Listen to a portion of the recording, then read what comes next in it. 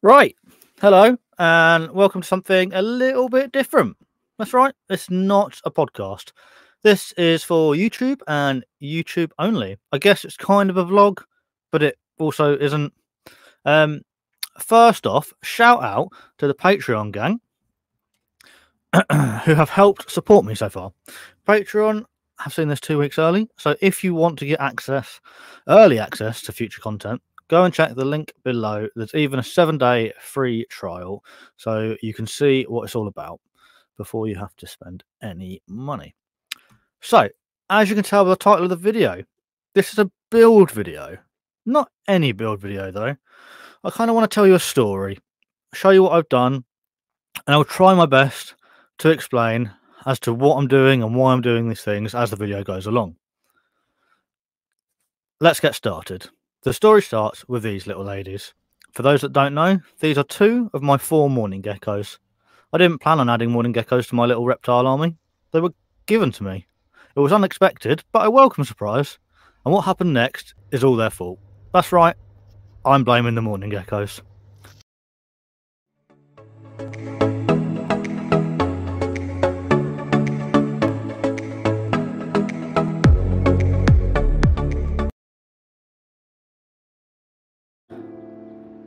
For a while now, I've been staring at this view. This is the view I've been looking at every evening when cooking dinner. In fact, I spend most of my time standing, just looking here. I love my animals, but it breaks my heart seeing the royals cruising in front of the tubs when I know they could utilise so much more space. And having added the morning geckos relatively recently, and seeing how much joy I could get from these tiny little lizards exploring, hunting, and just being themselves in what was a relatively small enclosure to me, but to them a palace, I knew I couldn't carry on keeping royals in racks. After a few podcast episodes, I realised there were so many cool animals out there, but I would love to experience, and my excuse was always I didn't have the space or the money. Light bulb. If I sell the royals, which, although I love, it breaks my heart every time I look at them in their tubs. I'll solve both issues. I'll have money and I'll have space. So I sat down and had a long, hard think about what I wanted. An animal that's always been on my want list since I was around 14 or 15 years old has been Accie's monitors. I've never really been able to provide the space for one, so which is why I didn't get one. So now I sat down and spoke to someone who's been on the pod a few times, Paul's Monitors. He's great to talk to, and he will say it exactly how it is. He won't beat around the bush. And after a few conversations, I decided that Dwarf monitors seemed to check all the boxes and what I was looking for. Now, having no experience at all with any type of monitor, Paul kindly invited me to his house to meet some of his animals and get a feel for what it's like interacting with monitors. My wife and I spent the afternoon there getting to know Paul and his animals. We met the whole gang. I was allowed to feed Kermit, the green tree monitor.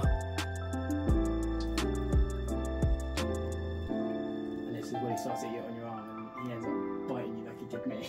Don't say that. What they do is they obviously use stuff around them to adjust the food. Don't bite me. He's all good, he's all good, he's all good. Yeah. That's so cool. Yeah, see what he did there with your arm? Yeah. He did that to me, but he had a mouthful. And just like and pinched he it. pinched my skin. It didn't hurt. Ooh, you're hard showing off. I think I did catch that on video. I think it's on the YouTube video, to be fair. But he'll, in a minute, he'll just take himself back in. He's chill. You can tell by his demeanour he's not. Yeah, it doesn't seem like stressed at all. He's fine. He's watching me because he's like, I know you. So you've got the tongs. He'll go back in. But he might sit there for another minute or so. He might jump back in because he's relatively chill. Yeah, he's like, oh my god, and that. You see the change in body. He was like, oh shit. I watched Paul feed Kada, his female green tree monitor. She can really fly. Watch this.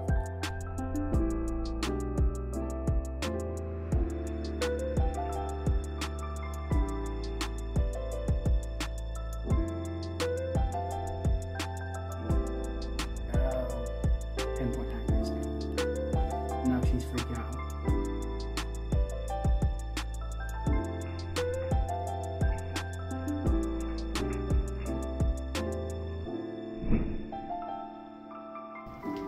We handled the Ackies and the Gilleni, and I instantly fell in love with the Gilleni.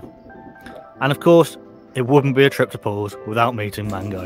Now, she's a whole different level of lizard, and honestly, she's pretty scary. Amazing, but one wrong move and I knew I'd be leaving with a chunk of me missing. But wow, what an experience.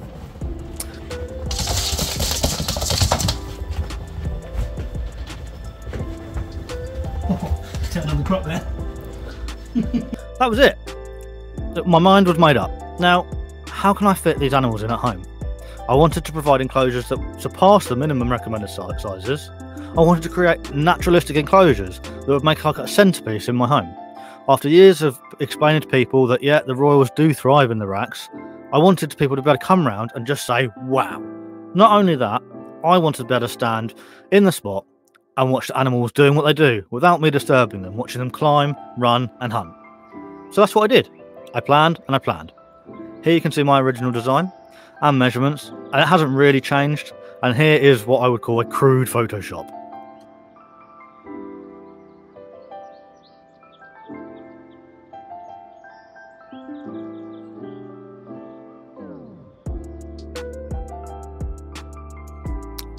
So that was that. My mind was made up. I'd already sold 2 of the racks pretty quickly, and the ARC show was just around the corner. So I was already down to be a vendor. I took as many animals as I could to the show. It went really well. I came back with 7 out of the 25 snakes that I took with me. That gave me enough money to get started, and enough snakes had left that I could condense down what was left to create the space that I needed. So the build begins.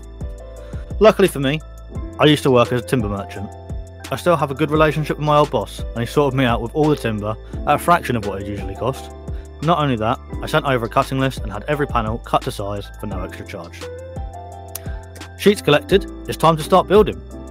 I chose 15mm white-faced melamine chipboard, otherwise known as MFC. It's relatively lightweight, and the white melamine itself is moisture resistant. The cut edges still do need to be sealed though. You can see here my daughter is just testing the size. This is the Akkie's Viv. It's 5 foot long and just shy of 3 foot tall and 3 foot deep. Next up is what will be the Gilleni enclosure. This is just shy of 4 foot wide, 4 foot tall and 3 foot deep. And there it is, sort of mocked up with one of the glass vivariums too. Remember that original Photoshop? I'd been holding off ordering any lights. I wanted to get it all ordered, but Paul kept saying, don't order anything yet, don't order anything yet. Something is coming, it's worth waiting for. So I waited. It felt like forever, but really it wasn't that long, maybe 2 weeks. What was I waiting for? Boom! Luminize was launched. Now excuse the mess, this is what my kitchen looked like for most of December. Luckily, I have a very understanding wife. So, the next step was to move them into position and build the timber frame to support the Gilleni Viv. The Akkie's Viv has a wooden 3x2 and a metal angle section to help prevent it bowing in the middle from the weight that is on top of it. And there we go. From the help of a good friend, we managed to lift the Viv up, slot it into place. And I think it's looking quite a lot like my design so far. Next step, get those luminizers wired up.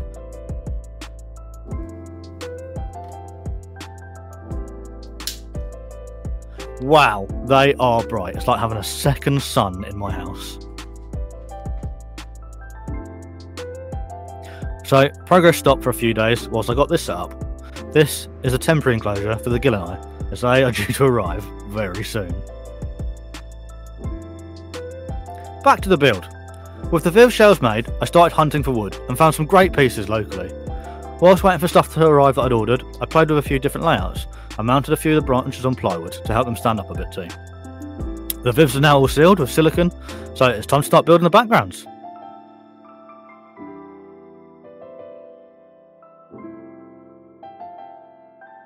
I started cutting the main pieces of size, covering the entire back panel and coming halfway up either side.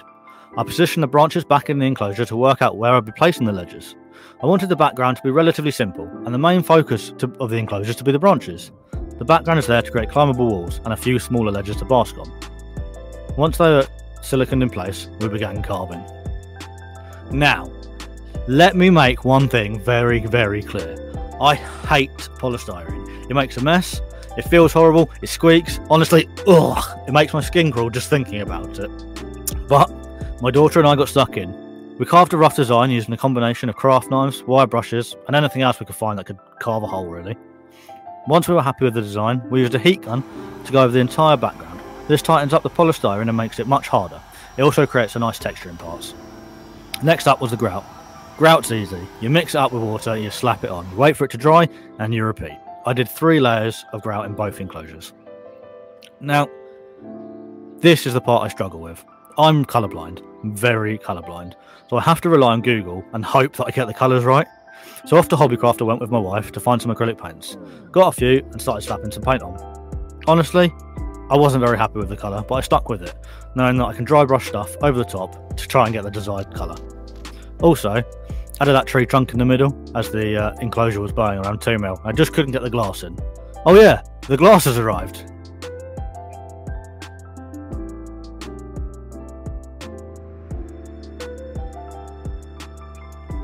Pause the build, it's Gilleni Day. That's right, a quick trip to Paul's again, and I come home with these 3 beauties. We've named them Zapdos, Moltres and Articuno, after the legendary birds from Pokemon. These 3 had me smitten instantly. Back to the build anyway. Another trip to Hobbycraft and I came back with a whole heap of colours. Lots of dry brushing, layers upon layers to build up texture, and finishing with a black wash, I finally achieved the look I had envisioned in the first place. Paint's dry. Time to start adding some stuff. First up, substrate, followed by the decor. There's a slate stack, some nice branches, a mix of cork bark, and of course, a nice covering of leaf litter to finish it all off.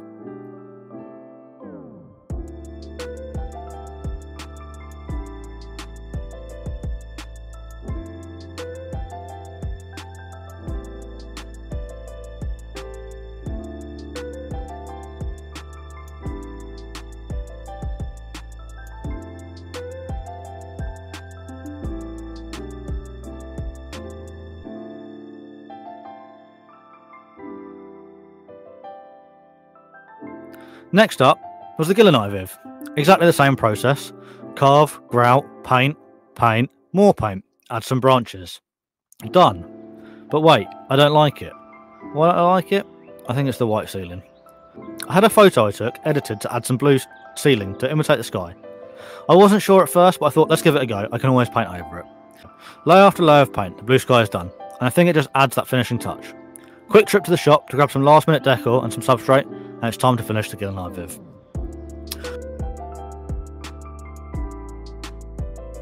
And for some reason, I don't have any pictures or videos of how it looked finished. Let's skip forward a few weeks.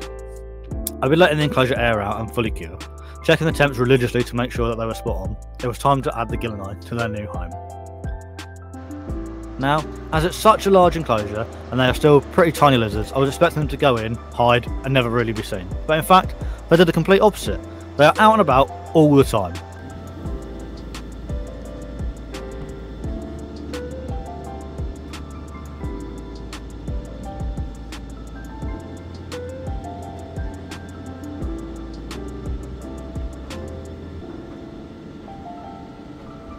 Now, it's Akkie's time. Another quick trip to Paul's, a quick hello to Mango, and we came home with these 3 little ones. These are our 3 new Akkie's monitors, named Bulbasaur, Charmander and Squirtle. A quick handle and a photograph, then they're in the enclosure and left to settle in. Now, I'm having a few issues with the Akkie's. Nothing that Paul's done is they're fighting, basically. They aren't really getting on, but that's a story for a whole nother day, and I'll probably update you in the podcast in the future. Anyway, for now, it's amazing. Watching all the animals enjoy their new home, experiencing the Luminice simulating sunrise and sunset, watching the way all the animals interact with each other. It's great. So let's bring this full circle now. So I've done the Ackies, I've done the Gilleni, but our story started with the morning geckos, and by now, these little lizards have outgrown their temporary home, and are due an upgrade, and that's what I'm going to finish the video with. So here you go, a simple but effective enclosure, complete with live plants and clean-up crew. Oh, and can you spot the AT-AT?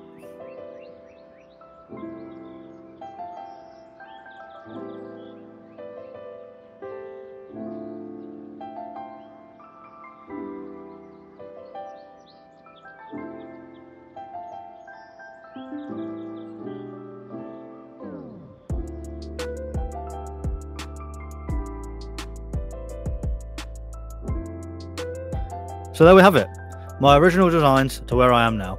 I'm pretty happy with the progress so far. There's still plenty more to come. Don't forget, if you want to get early access to content like this in the future, go check the link in the Patreon. It starts for as little as £2 a month and there's a 7-day free trial, and it helps me make more awesome enclosures. So that's that. If you like this vloggy style video, let me know in the comments down below. I've been Ben McIntyre, and this has been a Repti Chat vlog.